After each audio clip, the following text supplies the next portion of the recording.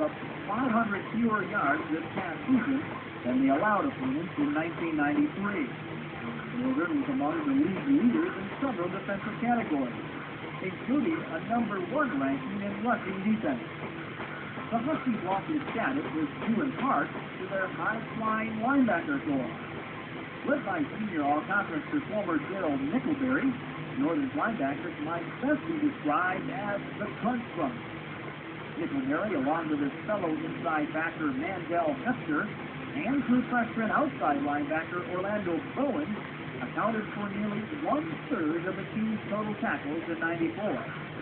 Nickelberry would conclude his storied Husky career in dramatic fashion against the University of Arkansas.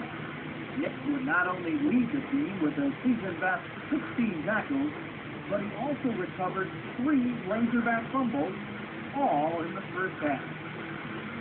At the 31 of NIU, Money. Now giving some ground, big face. Down he goes. He dropped the ball. That's a loose ball. Pick it up. It's still loose. Out near the 50-yard line. The race is on. The big pile up near the 48. Who has it? Gerald Nickelberry has it. Going to the water. Gerald's flair for the dramatic would be complemented by Mandel Hester's steady consistency. The 5'11" and 232-pound junior from Harvey, Illinois, at times seemed to be everywhere on the field. His 136 stops led the Huskies in tackles and made him an All-Big West honorable mention selection. With starters Hester and Bowen returning in 1995, along with their backups, freshman Steve Smith and junior Sean Wertfond are going to feel the legacy of the Husky Crunch Bunch should live on.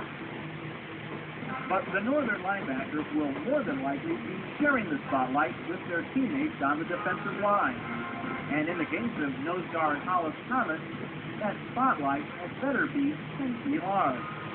The 6'1" and 295-pound St. Louis native would become one of the Big West's most dominant defensive players during the 1994 season. Not only is Hollis extremely strong, but his great quickness and mobility allow him to wreak havoc in opponents' backfield. Single receiver right to the right side. Ledbetter drops back. Stats now gets forced up the pocket. Going to get one now. Back to the 15 to the 16-yard line. And Thomas comes in. Thomas's 13 tackles for losses would tie him with fellow lineman C.J. Rose for the team lead. Rose's move from linebacker to defensive end in '94 further enhanced his title of Havoc Inc. by allowing him more opportunities to get into the face of opposing quarterbacks. Little receiver onto the right side. On second down. Straight back. There it goes.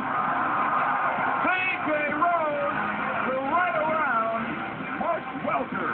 The junior from Clinton, Iowa, continues to rack up some dizzying stats. In '94, he collected 9 quarterback sacks, 11 pass deflections, he caused 3 fumbles, recovered 3 fumbles, and intercepted a pass. It's numbers such as these that are among the reasons C.J. Rose, along with Hollis Thomas, return next season as distinguished All-Big West performers.